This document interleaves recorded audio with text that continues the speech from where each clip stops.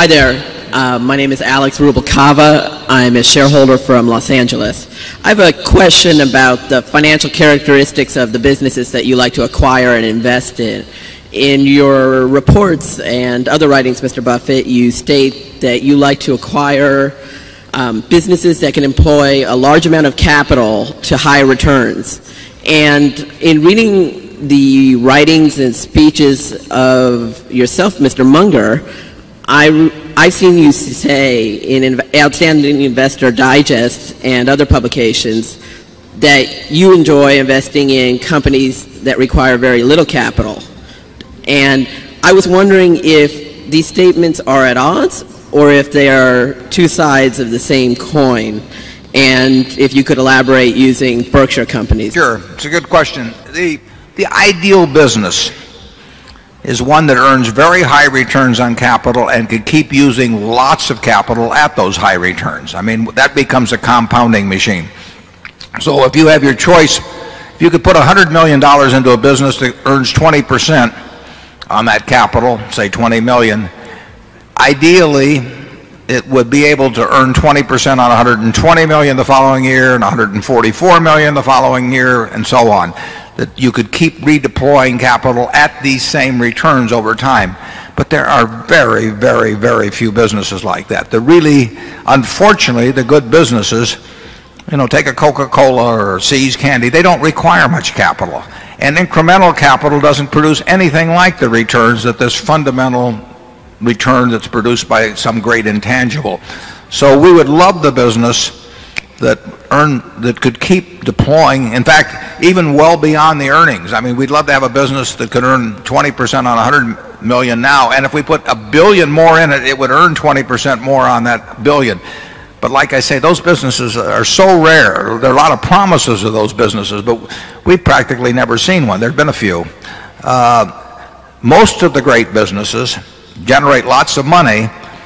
They do not generate lots of opportunities to earn high returns on incremental capital. You know, we can deploy X at C's and earn a lot of money, but if we put 5X in, we don't earn any more money to speak of. We can earn high returns on X at the Buffalo News, but if we try to make it 5X, we don't earn any more money. They just don't have the opportunities to use incremental capital. We look for them, but they don't. So you've seen, I mean, we will talk theoretically about the businesses that are going to earn more and more money with incremental capital at high returns. But what you've seen is that we've bought businesses largely that earn good returns on capital, but in many cases have limited opportunities to earn anything like the returns they earn on their basic business with incremental capital. Now, the one good thing about our structure at Berkshire is that we can take those businesses that earn good returns in their business but don't have the opportunity for returns of a similar magnitude on incremental money, and we can move that money around to buy more businesses. Normally, if you're in take the newspaper publishing business, which has been a fantastic business over the years, you earned terrific returns on your own invested capital, but if you went out to buy other newspapers, you had to pay a very fancy price, and you didn't get great returns on incremental capital. But the people in that business felt that the only thing they knew was newspaper publishing or media of one sort or another, so they felt that their options were limited. We can move money any place that it makes sense, and that's an advantage of our structure. Now, whether we do a good job of it or not is another question, but the structure is enormously advantageous in that respect. We can take the good business, the See's Candy. See's has produced probably $1 billion pre-tax for us since Charlie and I wouldn't have gone up 100,000, you know, back in 1972. If we tried to employ that in the candy business, we'd have gotten terrible returns over time. We wouldn't have gotten anything to speak of. But because we moved it around, it enabled us to buy some other businesses over time, and that's an advantage of our structure. Charlie? Yeah, and if you take a business that is a good business but not a fabulous business, they tend to fall into two categories. One is the business where the whole reported profit just sits there in surplus cash at the end of the year, and you can take it out of the business, and the business will do just as well without it as it would if it stayed in the business. The second business is one that reports the 12% on capital, but there's never any cash. It reminds me of the used construction equipment business of my old friend John Anderson, and he used to say, in my business, every year you make a profit, and there it is, sitting in the yard.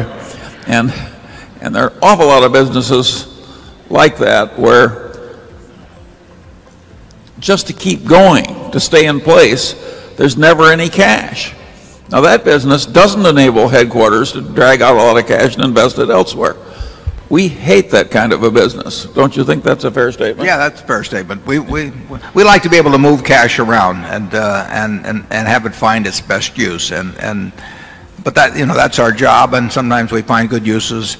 It would be terrific if every one of our great businesses, and we've got a lot of great businesses, had ways to deploy additional capital at great rates. But we don't see it. And frankly, it doesn't happen. I mean, the Gillette has a great razor and blade business. I mean, fabulous. There's no way they can deploy the money they make in the razor and blade business to keep putting more money in that kind of business. It just doesn't take that kind of capital. They have to deploy some money, but it's peanuts compared to the profits. And the temptation then is to go out and buy other businesses. And of course, that's what Charlie and I do when we face that. But we don't think that overall the batting average of American industry in redeploying capital has been great. Nevertheless, it's what we try and do every day. In a sense, we sort of knock the very procedure that has gotten us to where we are. Is that a fair statement, Charlie? Absolutely, and that has always worried me. I don't like being an example of an activity where most people who try and follow it will get terrible results.